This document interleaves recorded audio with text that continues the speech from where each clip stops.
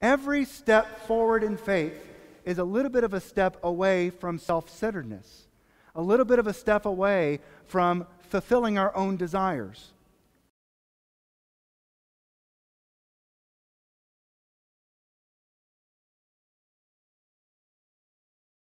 This morning, we end a series along with the Wesley Challenge, looking at some of the things that God speaks into our lives. And today we're going to do that by turning to the book of Jonah, which is in the Old Testament. We're going to look at actually Jonah chapter 3, verses 1 through 10. Now you can follow along in your pew Bible, your personal Bible, or it's printed for your convenience there in your bulletin. Let us hear from Jonah and to hear what happens when people decide to take God seriously. I invite you to hear these words. The word of the Lord came to Jonah a second time, saying, "Get up, go to Nineveh, the great city, and proclaim to it the message that I tell you." So Jonah set out and went to Nineveh according to the word of the Lord. Now Nineveh was exceedingly large city, a 3 days' walk across. Jonah began to go into the city, going a day's walk. And he cried out, 40 days more, and Nineveh shall be overthrown. And the people of Nineveh believed God. They proclaimed a fast, and everyone, great and small, put on sackcloth. When the news reached the king of Nineveh, he rose from his throne, removed his robe, covering himself with sackcloth, and sat in ashes. Then he had a proclamation made in Nineveh. By the decree of the king and his nobles, no human being or animal, no herd or flock, shall taste anything. They shall not feed, nor shall they drink water. Human beings and animals shall be covered with sackcloth, and they shall cry mightily to God. All shall turn from their evil ways and from the violence that is in their hands. Who knows? God may relent and change his mind. He may turn from his fierce anger so that we do not perish. When God saw what they did, how they turned from their evil ways, God changed his mind about the calamity that he had said he would bring upon them, and he did not do it. The word of God for the people of God. Let us pray. Gracious and loving God, give us humble, teachable, and trusting hearts, that we may receive what you have revealed to us and do as you have commanded us to do. In the name of the Father, and of the Son, and the Holy Spirit. Amen. You might be familiar with the story of Jonah. Usually we remember Jonah for what happened to him, not for what his job was. We remember Jonah as the man who was swallowed up by the big fish, right? And he spent all that time in the belly of the fish. Sometimes we hear whale, but the scripture says fish. And so he spent all that time in the belly of the fish, and then the fish spit him out and he swam towards land. And this is where we pick up the story, because God spoke to him a second time, saying, "Seriously, I do want you to go to Nineveh." Now, you see what happened was that God said in chapter 1, Jonah, go to Nineveh. And Nineveh was a place that was full of people that Jonah hated. He hated them. He hated them. He didn't want to go there. He kind of hoped, I think, maybe, that by not going there, it would hasten God's response and God would destroy the city. But God wanted Jonah to go there and to proclaim to them that if they did not change their ways, bad things would come their way. Jonah didn't want to do this. And so he got in a boat and went off. And we know the rest of the story. He was going away from God's will. God caused this situation to happen with the big fish. And then we hear him on the shore being talked to by God, saying to him a second time, "Now go to Nineveh." He goes to Nineveh, Jonah does, and he proclaims what has been said. Now, archaeologists have found some of the area that they believe is Nineveh. It's very close to the city of Mosul in Iraq. And they have found these ruins, and they can say that it likely would have taken Jonah 3 days not to walk across the city side to side, but to walk through every neighborhood in that city. To walk through every neighborhood and to proclaim this word to the people would have taken him 3 days. And as he went around and around, people responded by putting on sackcloth. If you've never touched sackcloth before, it's very, very rough and itchy. It's not the kind of thing you would want to put on as your clothes. It was put on as a sign of humility, that they were sorry for what they did. They were putting it on to show that God was greater than them, and they were sorry. Not only that, they fasted. They did not eat. They tried to show God that they were sorry by their actions. Not only did they do this, it worked its way up to the king, one of the most powerful people in the region at this time. And he did the same thing. He put on sackcloth. He said he was sorry. He did not eat. And not only did he command all the people in Nineveh, his people, to do the same thing, he even said the animals should do it. The flock should not eat. The herd should not eat. All of these things were done to try to show God that they were sorry. The main points about the book of Jonah are that God is the God of all people. Not just the God of Israel, not just the God of Judah, not just the God of these people, but God is the God of everyone, including the people of Nineveh. So God's establishing his relationship with the people of Nineveh. The other main point from the book of Jonah is that God is a God of steadfast love and forgiveness. That God is a God of grace and mercy. Why is this a big theme? Because Jonah goes and says to the people of Nineveh, if you do not repent, calamity will come your way. And they repent, and God changes his mind, and God forgives them. And what does Noah do? Jonah. Noah got on an ark. Jonah got in a fish. Very different. Okay. I'm glad I caught that before it went on YouTube. And my seminary professors would be so disappointed. Jonah pouted. Jonah went away from the city, sat out in the middle of nowhere, and pouted. And God came to him and said, why are you doing this? And Jonah said, I knew you were a God of forgiveness and mercy. I knew you'd forgive them. And he's mad about it. Why? Because the Ninevites were his enemies. God tries to explain to pouting Jonah that yes, God is a God of forgiveness. God is a God of the whole world. God is the Father of all of us, whether we're from Israel or from Nineveh. And God reminds Jonah, right there at the end of the book, that there were 120,000 people in that city. It took 3 days to walk all through that neighborhood of Nineveh, that great city. There were 120,000 people. God cared about those people. That's who God is. That's how the story ends. It just ends right there. Jonah is out there pouting still under the hot sun, and God reminds him that he loves the people of Nineveh too, all 120,000 people. And then it ends. That's it. That's the end of Jonah. That's the end of the story. We don't really know what happens after that. But that's not the end of the story of the Ninevites. And that was one thing that I've wondered about. And I finally spent some time doing some research about what we find out about the people of Nineveh. Because at the end of this book, things seem to be pretty good for them, right?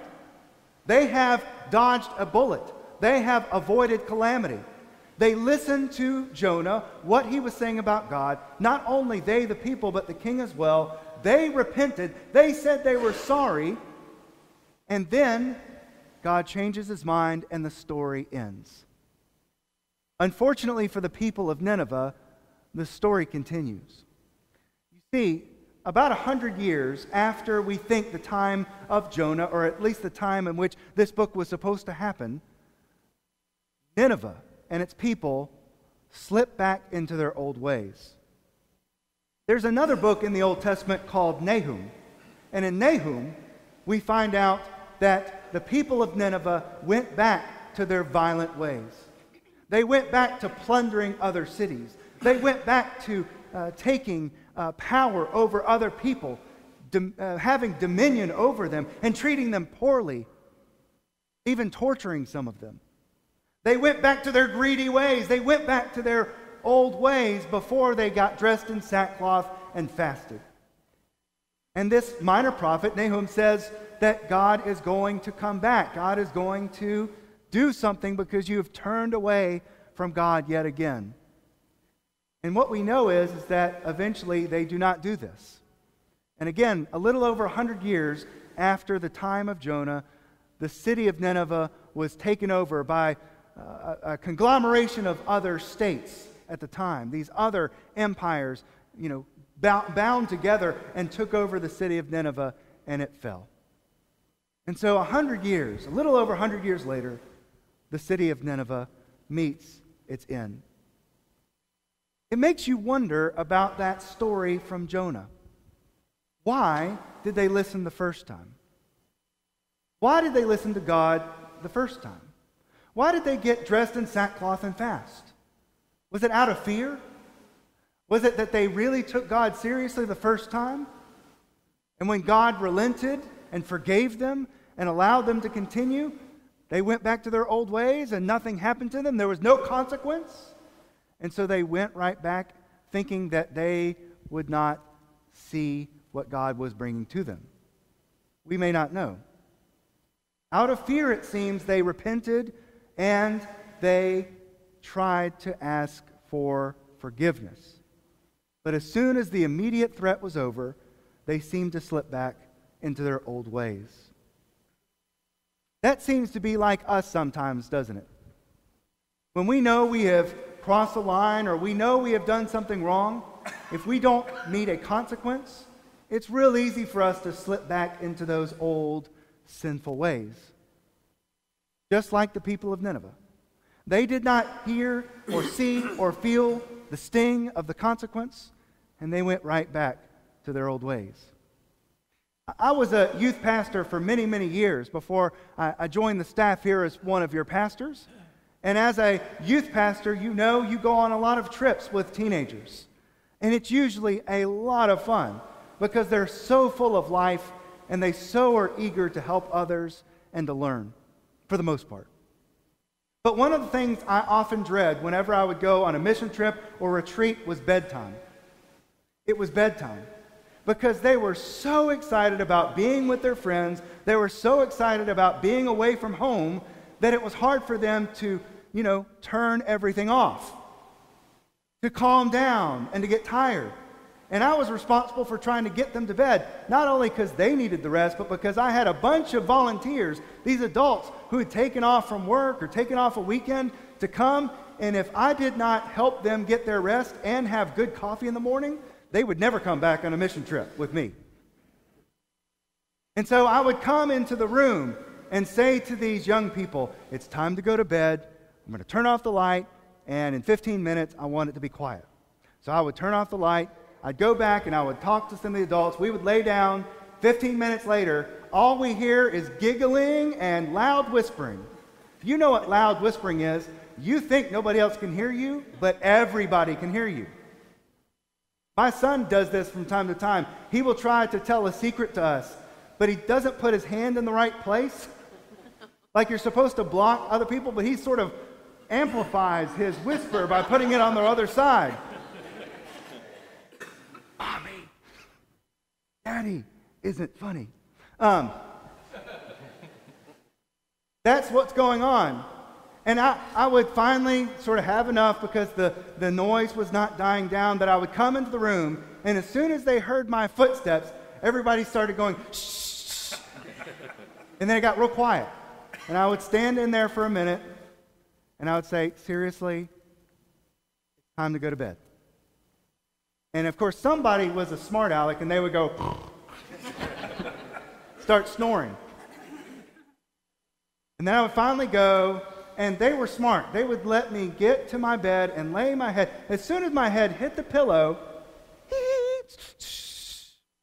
They would be back to giggling. They'd be back to whispering. As soon as the immediate threat was out of the room, it was real easy to go back to breaking the rules for those young people. And I understand. They were excited. They were friends. And I love that they were excited to be with one another. But at the same time, we knew what was best for them. Because whatever was best for them would be really good for us as parents and volunteers. But you see, as soon as the immediate threat left the room, they went right back to their old ways. How do we deal with this? How do we deal with doing what is right? How do we deal with doing what is necessary?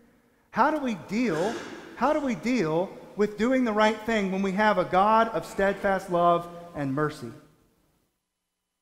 How do we deal with this?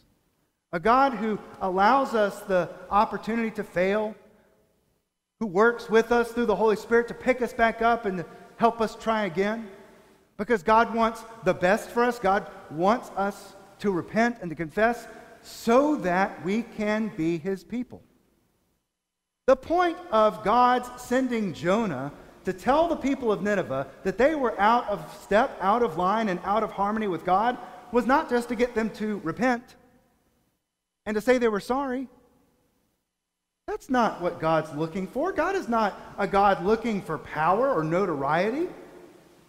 God is a God who's looking for relationship. So what God wanted from Jonah was to give the message so that they would repent and hopefully then begin to establish a relationship with God. The repentance was the first step. Jonah was the messenger of step number 1, to help the people turn from their bad ways. Step 2 and 3 and 4 and all of those were coming. But as soon as that immediate threat of consequence went away, the Ninevites fell away and did not take step 2 or 3 or 4 or whatever it was. Friends, God desires us to confess and to repent, to say we're sorry, to realize that we are out of line, out of step, and out of harmony with God. But God does not want us to do that so that we feel pitifully about ourselves, even though we do have a lot to be sorry for. God does this to show us that we need God, that our lives will be better with God, that God has a purpose and a plan for us that lies beyond step 1. What God wants for us is to take the next faithful step. The next faithful step. The Ninevites took step 1. But what comes after confession? What comes after repentance? The next step is where we faithfully respond to the God of steadfast love and forgiveness, who forgives us for a reason, who forgives us for a purpose, who forgives us so that we will live with God and for God. Josh Daffern is an author, and he said a couple of things about taking the next faithful step in our lives with God. The very first thing that Josh says is that every step of faith requires dying to ourself. Dying to ourself. Every step forward in faith is a little bit of a step away from self-centeredness, a little bit of a step away from fulfilling our own desires. You see, when we take a step of faith, we're taking a step in the way of Jesus, in the direction of God, and it's in the direction of God's will. So when we're taking a step in this direction, when we're taking a step forward with God, we're taking a step away from the old ways, the selfish ways, the prideful ways, the greed way of life.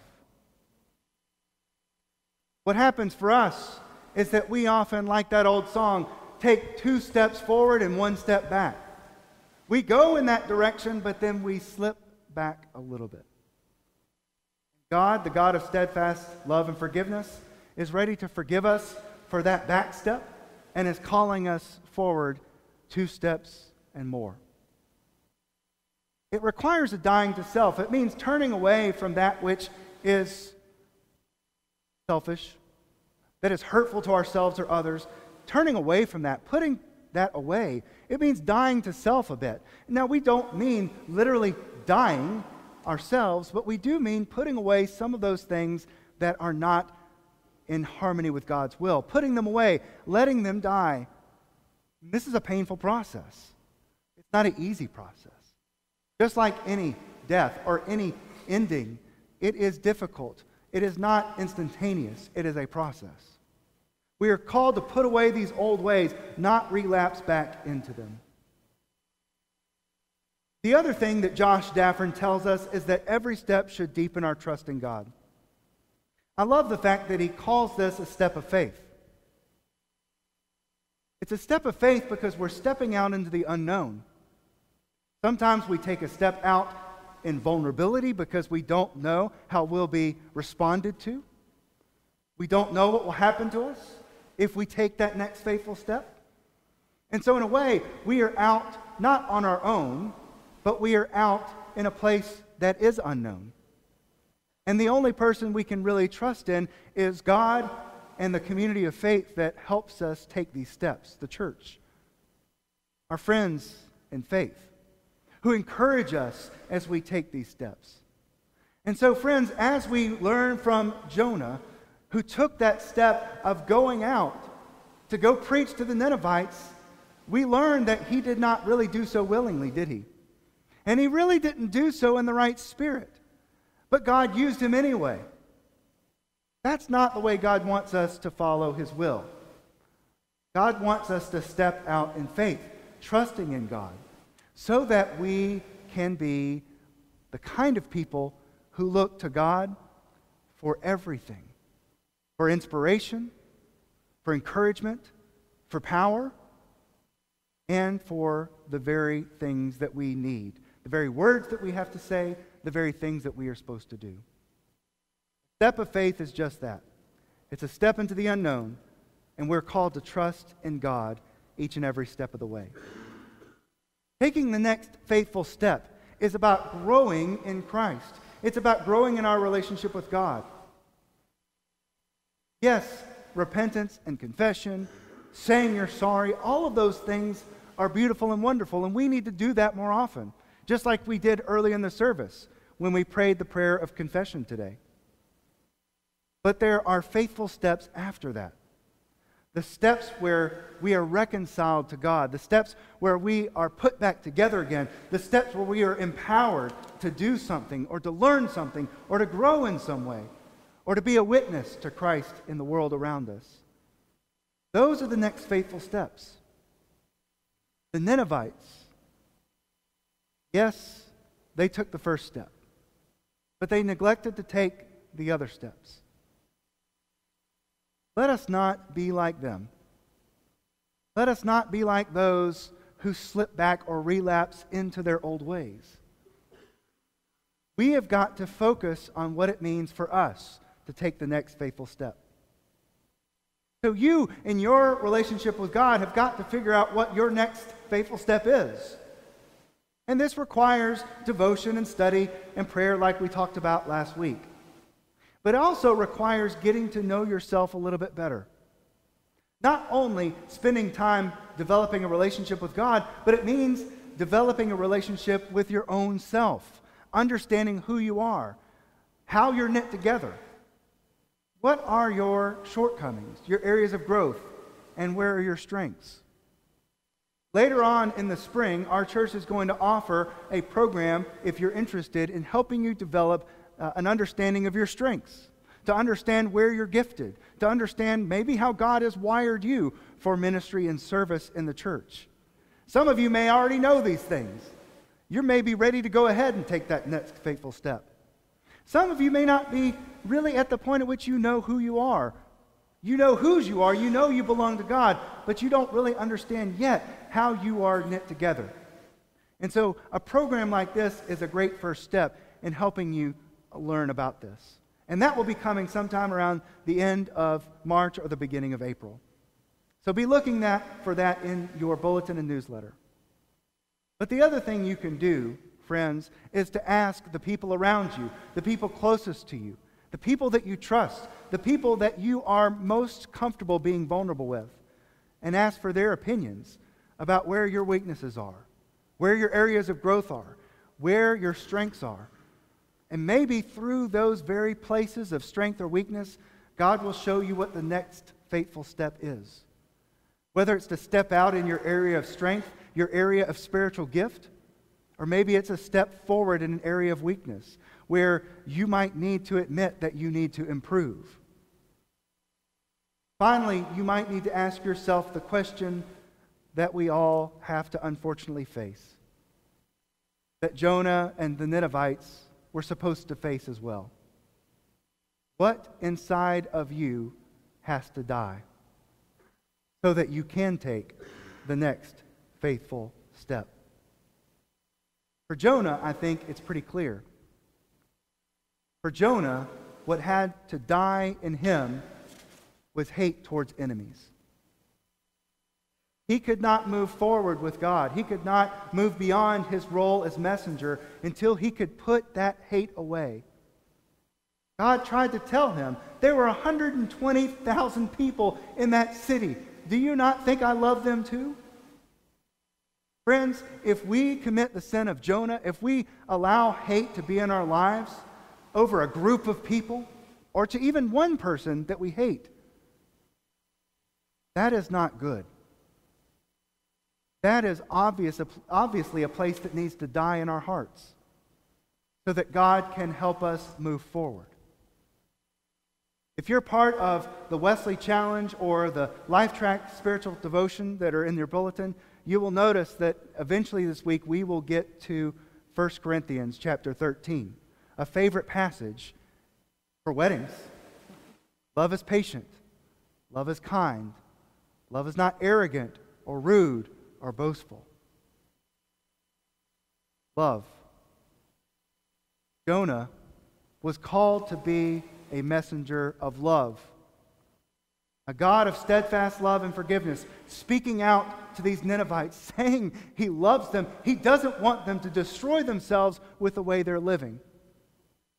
But the hate in Jonah's heart would not allow him to fully be able to do that. He helped lead them at least to repentance. But then he left the city and pouted.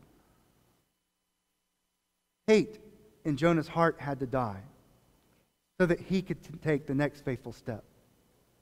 For each and every one of us, we've got to take that moment, that time, to assess ourselves, to assess our fragility, to assess our growth areas and weaknesses, and even our strengths, yes.